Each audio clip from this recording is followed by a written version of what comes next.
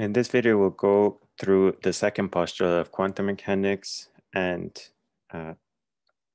go through some of the consequences of the second postulate. So this one says that to each physical observable of a system, which we'll denote by Q, so Q is our physical observable, we associate with it a Hermitian operator. And we'll generally denote operators by a capital letter with a little hat. And a Hermitian operator is one that satisfies this property. If you take the Hermitian conjugate of the operator, you just get back the original operator.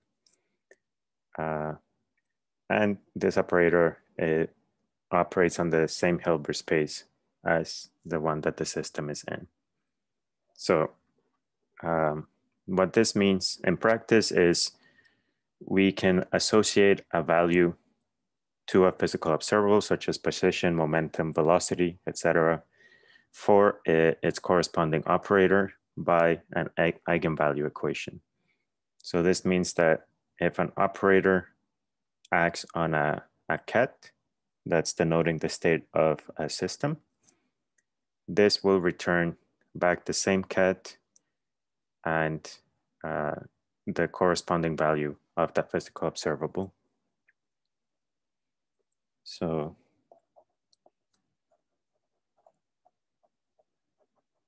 Q is the eigenvalue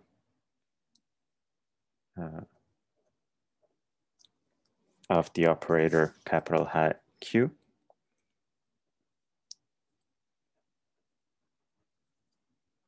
And this corresponds to the value of the physical observable that we're interested in.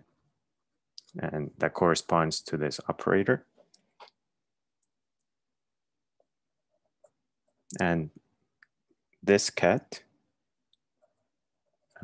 we'll sometimes call it the eigenfunction of the operator Q. But you should keep in mind the fact that kets will denote states of quantum mechanical systems. So this is also an abstract representation of the state of a system.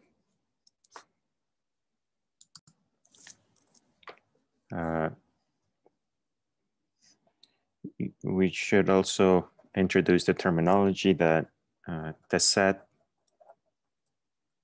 of eigenvalues of an operator, which we'll usually denote by these curly brackets, Q in this case. This is called the spectrum of the operator.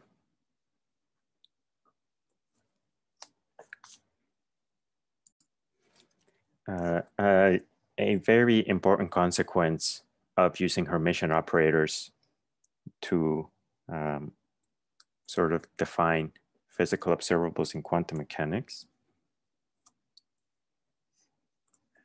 is for Hermitian operators, which we're denoting by Q hat, the eigenvalues are guaranteed to be real numbers.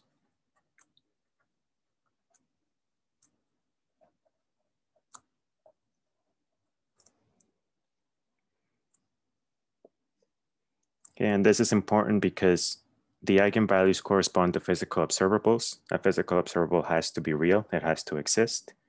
So this nice property of Hermitian operators falls in line with the physical requirements of a physical observable.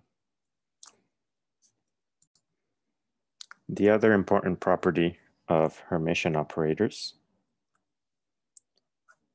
is that the normalized eigenfunctions of a Hermitian operator for distinct the normalized eigenfunctions for distinct eigenvalues, so for non-degenerate eigenvalues, are orthonormal.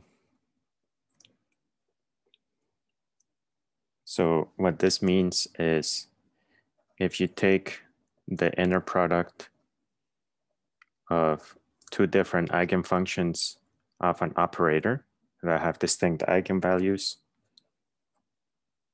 this will give you either 1 or 0. So it's 1 if you are taking the inner product of the same eigenfunction, and it's 0 if the two eigenfunctions are different. And we'll use the shorthand delta ij, which is the Kronecker delta, to denote this kind of quantity. It's just a shorthand notation for this. So